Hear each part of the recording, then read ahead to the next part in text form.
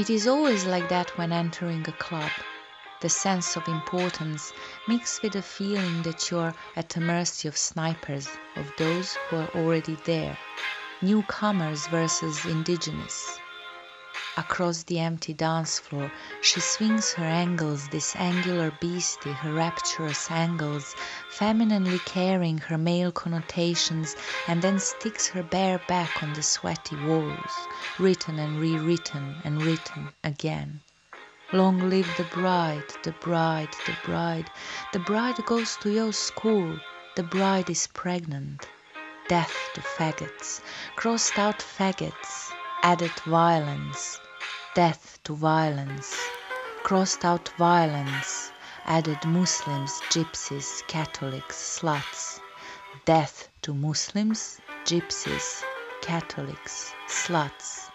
Crossed out Muslims, gypsies, Catholics, sluts, added everybody, death to everybody, equality, sketch of mental processes of collective correctness, maturation, masturbation, maturation, masturbation, maturation through masturbation. Fight the bully. We are all the bully when we can be. Then it is not your fault. Of course not. Sometimes life is calm and happy. Happy. That leopard coat and plastic sunglasses. Anyway, weddings are just something for the girls. I dance. I break the air. I break habits of my arms. I break habits of my legs. I break the stiffness. I break the space between me and her. I break myself. I break horses. I dance. I want to leave. Eyes are everywhere, keen interest or a sneer. Heaven and hell of practicing mating customs of nightbirds. The ones who were already giving head and the ones who will be giving head soon. The beauty without strength and peace, porous, letting in auras and wills of others, of the kind they pity while ravenously chewing on it. The feeling of guilt, sewed tightly in the schoolgirl's skirt lining, still learning her mother tongue.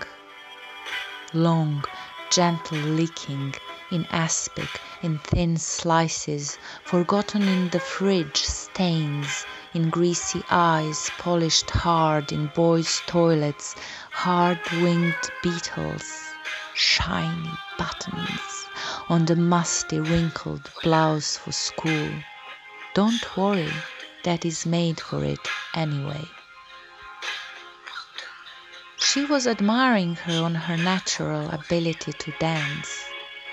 She never knew what to do with her arms. Not even while she was walking. She was always aware of disharmony of her steps and her arms. Always aware of each limb separately and of every little stiff move. Always aware. Just to be free. She left her to squeeze next to a guy on the dance floor and went outside. Even now, very drunk, she was aware of each step. You are walking like a winding duck. The landscape was going up and down like a yo-yo. It wasn't better, not even with her eyes closed. The same image, the same trembling, throwing up in a corner. The silver moon on a spring, up and down, under the night crooked shadows of the estate buildings. The tram station under the colonnade of trees, oily night sky, hanging heavily onto the naked tree claws. The avenue, rolling uncompromisingly into the event horizon. What happens to particles in the past is only decided when they are observed in the future. Until such time, reality is just an abstraction. the dry prairie sanding the bones, the salty open sea. She was a thirsty child. And in the distance, the faraway ghost light of a tram that will take you to the safety. The trucks are sounding just like ships. That is, always when a horn beeps, she imagines an ocean cruiser.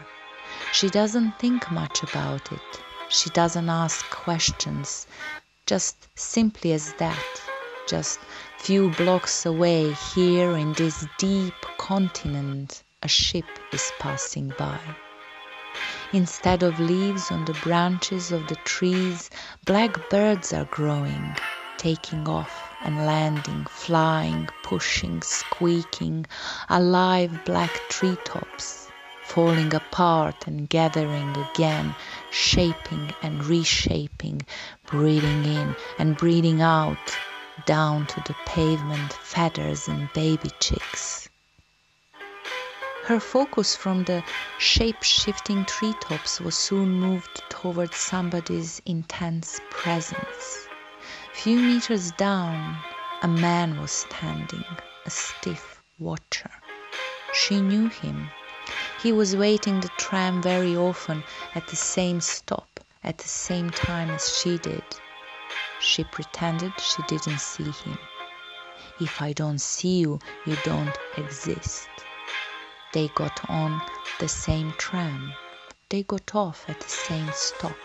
She speeded up and could feel the waves of his huge stomach. She could feel he's catching up with her. He grabbed her arm and turned her towards him, his breath of onions and barbecue. I see you were celebrating tonight. Lots of drinking, boys and stuff. Come with me. We will have good times. I have whiskey. Don't pretend now. I saw how you were watching me in the tram every night. You are watching me, and I am watching you.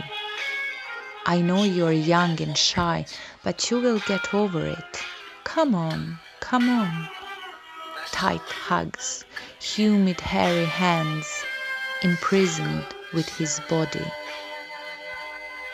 She struggled.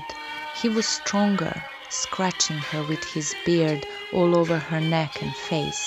Her elbows were falling into his jelly-like belly, but she was faster and managed to use a moment of his incautiousness to wriggle out from his squeeze and to kick him in his balls.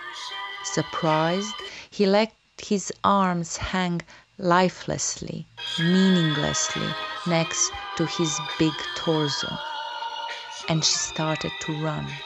She was running like she had never run before, while he was crying behind her back in almost unhuman voice, like one of those croaking birds, like a man, like a woman, like a tabby, like a baby, like the loneliest creature in the universe. She was losing her breath from running fast and feeling slightly sorry for this materialized loneliness and its weeping. Come back, I love you, I love you. Nobody will love you like I do. Come back, my love, come back. She was running fast. It was already dawn.